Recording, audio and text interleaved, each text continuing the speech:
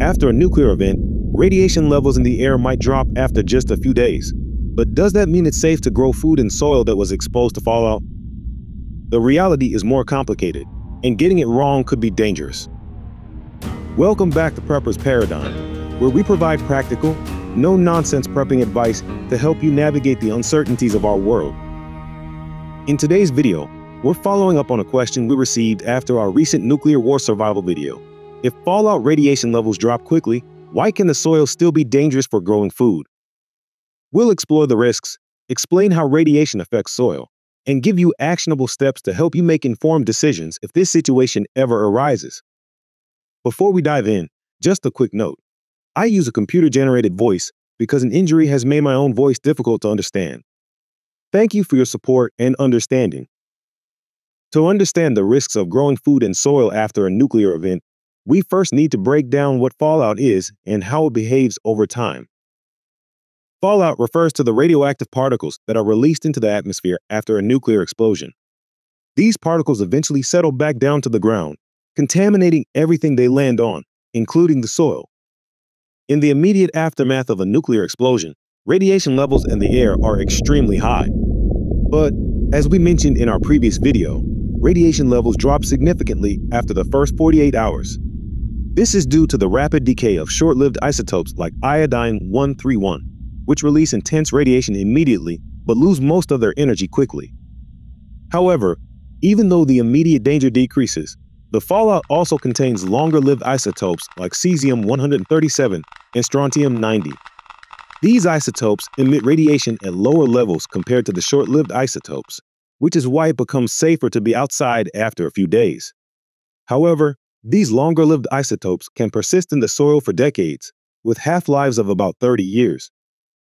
This means that while the danger to us of being outdoors decreases over a relatively short period of time, the soil remains contaminated for a much longer time, and that's where the risk comes in for growing food. Now that we understand how fallout works, let's talk about why growing food in contaminated soil can be so dangerous. The key issue comes down to the radioactive isotopes left behind in the soil, primarily cesium-137 and strontium-90. These isotopes are particularly hazardous because they behave like essential nutrients. Cesium-137 acts like potassium, which is vital for plant growth, while strontium-90 mimics calcium. This means plants absorb them from the soil as if they were normal nutrients. Once these radioactive particles are taken up by plants, they become part of the food chain. When you eat crops grown in contaminated soil, the radioactive particles are absorbed into your body, where they continue to emit radiation. This kind of internal exposure can lead to serious long-term health issues, including cancer. The problem is that these isotopes don't just pass through your system. They can accumulate in your bones, muscles, and other tissues over time, increasing your radiation dose as you consume more contaminated food. Even though the radiation from cesium-137 and strontium-90 is relatively low compared to the intense burst from short-lived isotopes right after the explosion, the long-term exposure from eating contaminated food poses a significant health risk. This is why it's so important to be cautious when considering growing food in fallout-affected soil. Given the dangers of radioactive isotopes like cesium-137 and strontium-90 lingering in the soil, you might be wondering if it's ever possible to grow food safely in fallout-exposed areas. The good news is that there are strategies to reduce the risk, though caution is essential. One approach is to remove the top layer of soil, where fallout particles tend to concentrate. By carefully scraping away the upper 2 to 4 inches of soil, you can eliminate a significant portion of contamination. Handle the soil safely, wear protective gear, and store it in a secure location away from your growing area. Another option is to use raised beds filled with uncontaminated soil. This keeps plant roots from reaching the contaminated ground beneath. If you don't have access to new soil, consider using soil from beneath buildings or other areas shielded from fallout. Raised beds allow you to create a safer growing environment, especially for shallow-rooted crops like leafy greens. Additionally, choosing crops with shorter growing periods and shallow root systems can help limit contamination. Root vegetables and leafy greens can absorb more contaminants than fruiting plants, so focusing on crops that absorb less radioactive material can make a difference. If you're considering growing food in soil that may have been exposed to fallout, testing the soil for radioactivity is an essential first step. A Geiger counter, while obviously not as accurate as laboratory tests of the soil, can offer a quick and practical way to assess radiation levels in the field. A Geiger counter measures general radiation levels, helping you gauge whether contamination is present and how concentrated it may be near the surface. Test samples of soil from near the surface and several inches deeper to find how deep the radioactive material is within the soil. For this purpose, we recommend the Better Geiger S2 Geiger counter, which provides clear, accurate readings and is easy to use, even for beginners.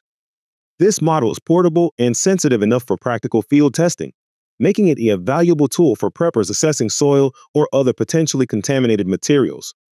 I'm not associated with Better Geiger. I just like the product. You can find a link to purchase the Better Geiger S2 in the video description if you're looking to add this essential device to your preparedness kit. While growing food in contaminated soil poses risks, foraging wild plants and hunting animals in fallout-affected areas presents unique challenges of its own. Even if the ambient radiation levels seem low after the initial fallout period, plants and animals in the area may still carry dangerous levels of radioactive particles. Wild plants can absorb radioactive isotopes from the soil, especially cesium-137 and strontium-90. Mushrooms, in particular, are known to accumulate high levels of radiation due to their mycelium network in the soil, which absorbs nutrients and contaminants from a wide area. This makes them especially risky to consume if grown in fallout zones. For other wild plants, the risk varies, but those with shallow roots are more likely to contain radioactive material than plants with deep roots. If foraging becomes necessary, focus on plants that are farther from the fallout area or that have had less direct soil contact. Hunting animals introduces similar risks. Animals absorb radioactive materials through contaminated food and water sources, leading to a process called bioaccumulation. Over time, radioactive particles build up in their bodies, particularly in larger animals that may have consumed contaminated plants or smaller animals. This means that consuming meat from animals in fallout-affected zones can lead to significant internal radiation exposure. Larger animals higher up the food chain, like deer or wild boar, are at an increased risk of bioaccumulation and can contain high levels of radioactive isotopes in their organs and tissues. Fishing might be a slightly safer option, but it also carries risks. Bodies of water exposed to fallout can become contaminated as radioactive particles settle or wash in from surrounding land. However, water can dilute radioactive particles to some extent, which can make fish safer than land animals. If you do fish, avoid bottom feeders, which are more likely to have ingested radioactive particles from lake or river sediment. Always consider testing any forage or hunted food with a Geiger counter, if available, to help assess the level of contamination. If you need to gather food, water, or other resources outdoors after a nuclear event, taking steps to reduce your radiation exposure is essential.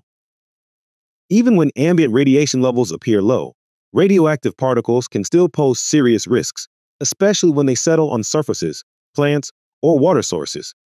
Here are practical strategies for minimizing exposure while collecting resources. First, wear protective clothing whenever you venture outside in fallout-affected areas.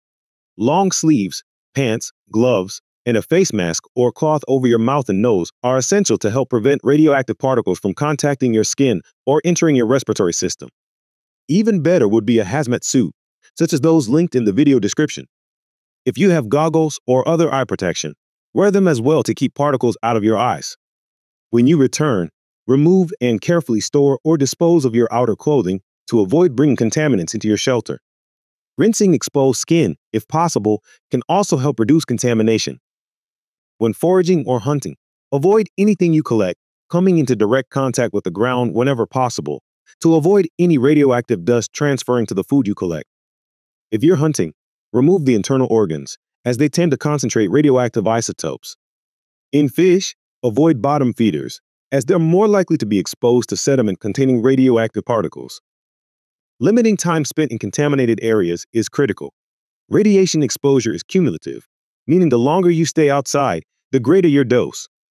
Move efficiently and plan your outings to avoid unnecessary time in high-risk zones. Before venturing out, identify the safest routes and prioritize gathering resources from areas upwind or farther from the fallout zone. Finally, use a Geiger counter, if available, to check for contamination on collected resources. The Better Geiger S2 model, recommended in the previous section, can provide an initial reading on whether items have concerning levels of radiation. While a Geiger counter won't give you precise measurements of specific isotopes, it can help determine whether certain foods or resources carry dangerous levels of contamination. Understanding the risks of radiation in a post-nuclear environment is essential for long-term survival, especially when it comes to food and water safety. Even after initial radiation levels in the air decrease, fallout particles like cesium-137 and strontium-90 can linger in the soil, making it dangerous to grow food without taking precautions. By carefully removing contaminated topsoil, using raised beds with clean soil, and choosing crops less likely to absorb radiation, you can reduce some of the risks involved in growing food in fallout-affected areas. When foraging or hunting, remember that radioactive particles can build up in plants, animals, and water sources. Avoid high-risk foods like mushrooms, and be careful with large animals that may accumulate more contamination over time. Check for radiation levels with a Geiger counter when possible. Protective clothing, time limits, and choosing cleaner areas for resource gathering can also help you minimize exposure. In a nuclear fallout situation, being prepared, informed, and cautious makes a crucial difference. Keep these guidelines in mind and take each step with care to protect yourself and your loved ones. If you found this information helpful, please like, share, and subscribe to support the channel and stay informed about practical prepping strategies. Don't forget to check out our recommended Geiger counter in the description for monitoring radiation safely. Thanks for watching Prepper's Paradigm. See you in the next video.